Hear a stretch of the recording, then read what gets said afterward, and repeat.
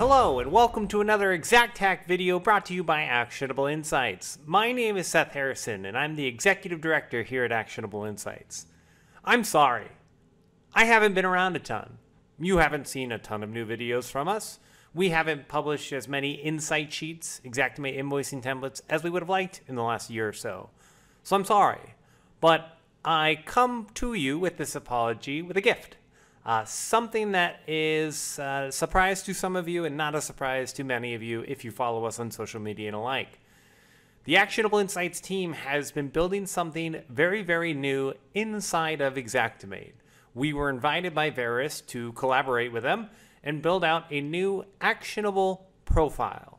Now, what is a profile? Many of you have been using profiles like the contractor profile, the carrier profile, or carrier-specific profiles like the Farmers profile, the Liberty Mutual profile, the Allstate profile. So the profile that you use matters when you're writing your estimates because profiles are primarily two things. A collection of default settings, how do I want these line items to work when I apply them in my profile, and an inspection engine, which historically really just looked for overages. Where did you potentially double dip my mistake? Where did you do too much of something? One of the classics that I always remember is, you've got a light and a ceiling fan with a light in the same room. Are you sure that's correct? Now, that's what we've had. What I'd like to take some time to share with you today is what Actionable Profile has. First off, just as a reminder what a profile here is, I'm going to start a new project and you'll see there's this little profile drop-down box that allows you to define what profile do I want to work in? Well, for today and for the rest of my career, I'm going to be working in the actionable profile. Now, I can create this estimate. Let's go ahead and create it. It'll show up here. Oh, thank you. Yes. I'm going to close you out real quick. All right. So when we're talking about a profile, like the first thing I said was default profile settings matter. So let's take a look at what we have done with the actionable profile. We want to take the best of both worlds. The contractor profile has a great production report that's not available in other profiles. The carrier profile has the coverages and loss tab for claim info, policy number, and alike. And we've combined those features from Xactimate's default profiles into one. Also in our profile is all the Actionable Insights macros, our Xactimate macros. So if you have been using the Insight Sheet database macros, our collection of line items and attached F9 notes. Those are in the profile. And what I want to talk about in this section is update of default profile settings. We've taken a look at the profile settings in Xactimate and made sure that they align with production. What is the reality of what restorers are facing in the field?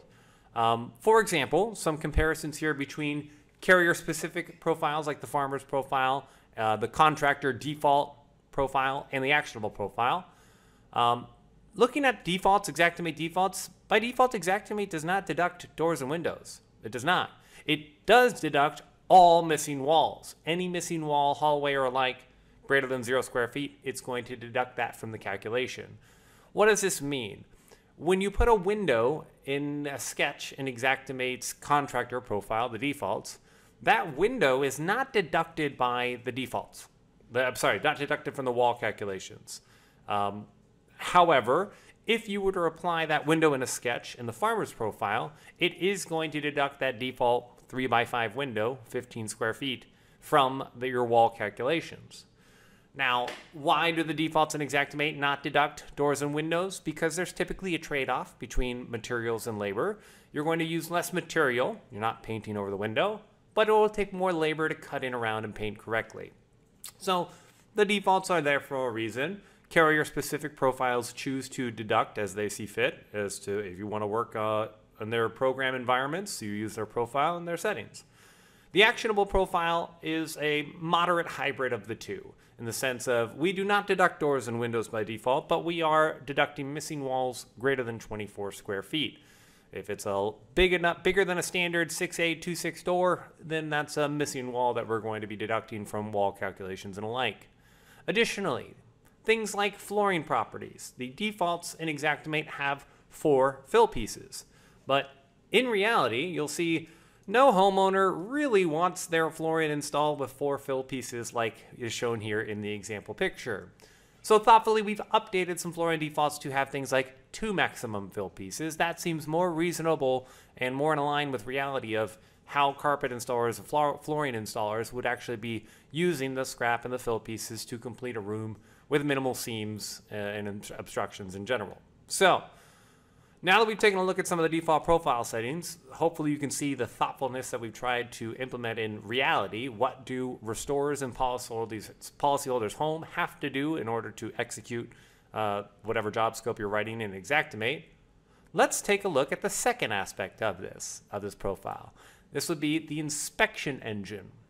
So for those of you that have been going to hit complete and opening up the old inspection engine, I'll come here and hit to the old tab of come to complete and come to inspect, and you'll see here the old inspection engine. And in fact, you'll see a collection of our actionable alerts firing already, providing live estimating guidance. I will get to these in a second. What I want to explain is something that's pretty brand new and one of the biggest updates to how Xactimate looks and functions in over a decade. I'm going to come to the right side here. Let's go to my estimate items tab, left side. Come over to the right side here. I'm going to open up the new beta inspection results drawer. This is going to provide live estimating guidance based on the line items I've applied to the scope.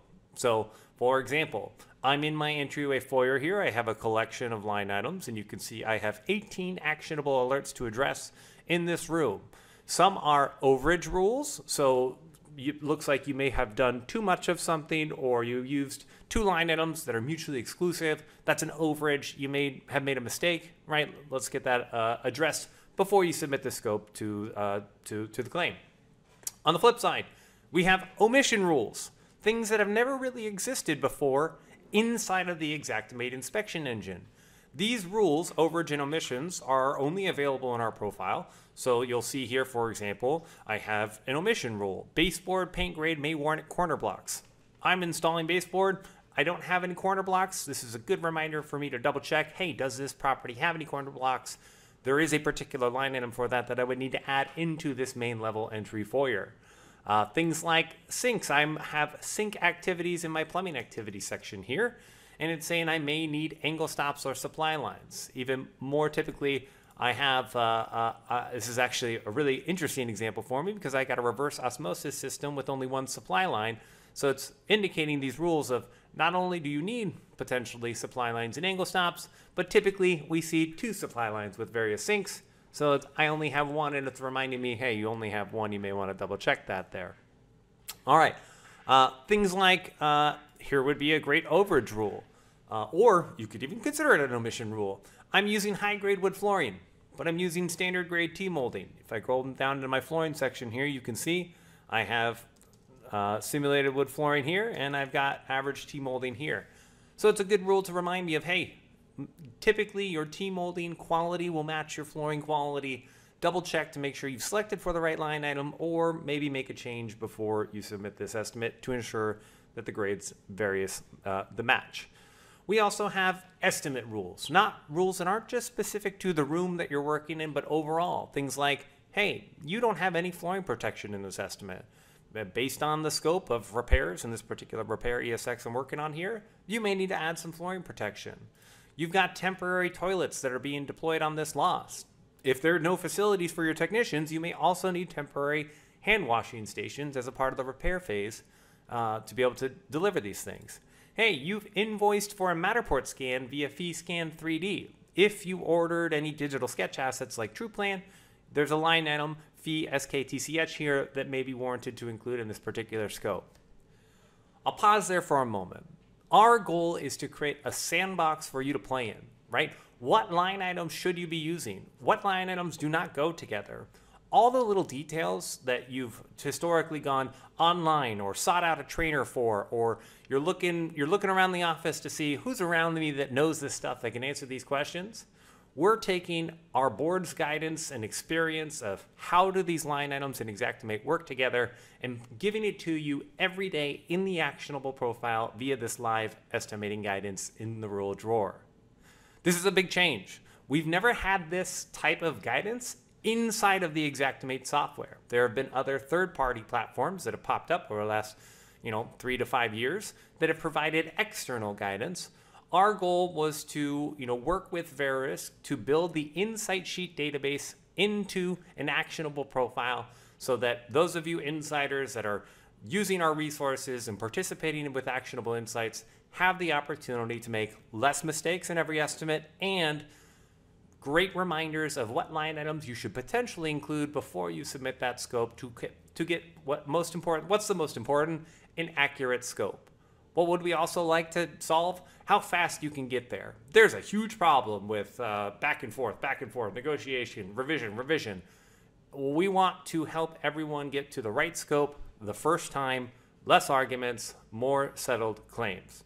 The actionable profile is the way that we will be doing that for the next decade of Actionable Insights careers over here. So hopefully this has been a good rundown for those of you that are curious about what is the actionable profile, what are we attempting to offer here, and if you have any questions, hit us up, getinsights.org. You can email us at support@getinsights.org with any questions, and hopefully your teams will have the chance to be getting this kind of live estimating guidance every day with the actionable profile very soon. All right, thank you.